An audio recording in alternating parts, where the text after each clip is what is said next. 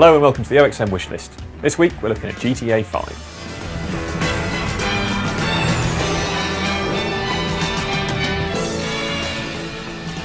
First up, we want better socialising. All credit to Rockstar, the characters in GTA 4 felt more like real people than robotic, quest-killing automatons.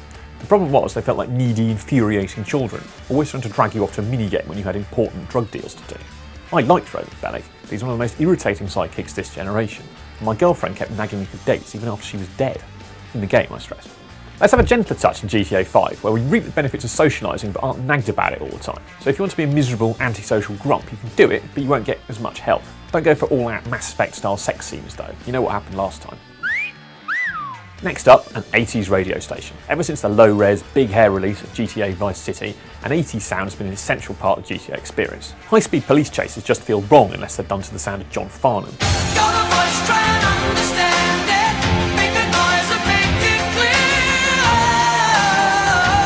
Something that Rockstar itself proved when it added Vice City FM to GTA 4 through the Gay Tony expansion. Let's get it in there day one this time, please. I also want to see better multiplayer. GTA 4 was Rockstar's first attempt at a multiplayer Grand Theft Auto game, and it showed. The modes were sound, including the excellent running battles of cops and crooks, but the lobby system was a nightmare in which you often spent more time arguing about the options than you did playing the game. Things got much better in Red Dead Redemption and Max Payne 3, so I'm expecting great things in GTA 5, and Rockstar's already confirmed that Max Payne 3's multiplayer gang system will carry over. It's a good start, but it needs to be folded into some strong, expandable modes. Cops and crooks work great, but the online players quickly exhausted the limited gameplay options, so its return needs a bit more variety and ideally randomised objectives.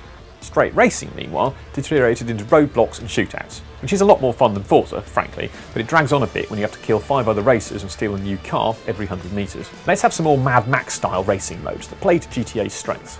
Finally, we want to have the ability to capture and share videos of what we do in the game. Now, I know this is awesome because Rockstar put it in the PC version of GTA 4, and the results were phenomenal. You could go back and watch your greatest moments from any viewpoint, including that of the short-lived pedestrians, and slap on any track from the soundtrack to boot. It's like being able to make one of those terrible French action films, only you don't have to bother creating any one-dimensional characters, you can just skip to a 20-minute car chase. So that's what we want to see in GTA 5. If you think we've missed anything, be sure to let us know on Facebook, Twitter or oxm.co.uk.